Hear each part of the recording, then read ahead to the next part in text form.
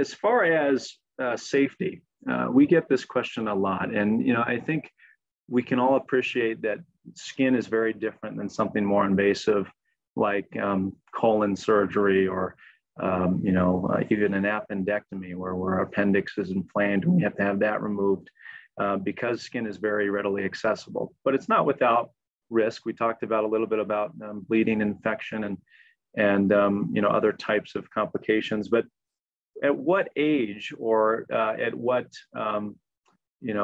point is it not worth treating the skin cancer? And that's, I think, a very difficult question to answer.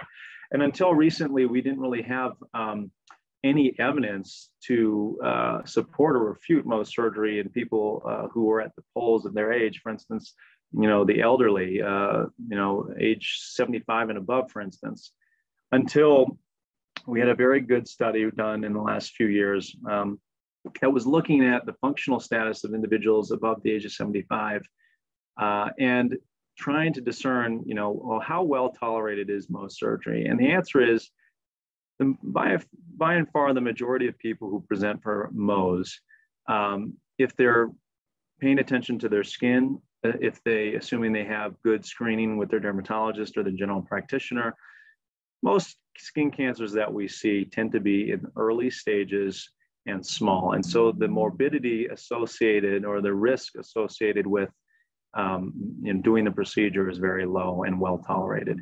And this study that was done supports that. And it specifically used something called the Karnofsky score that evaluates functional status. And so there's really no age that we say is inappropriate.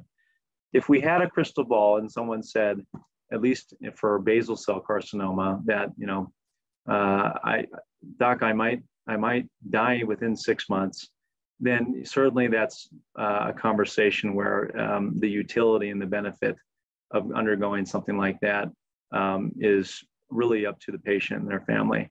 But as far as someone who is in their 90s or even, I've had patients in 100 years old who are really, bothered by this bleeding, ulcerated, painful lesion on their skin, and who have ultimately opted to undergo the surgery and have tolerated it quite well. So we're really mostly concerned with functional status.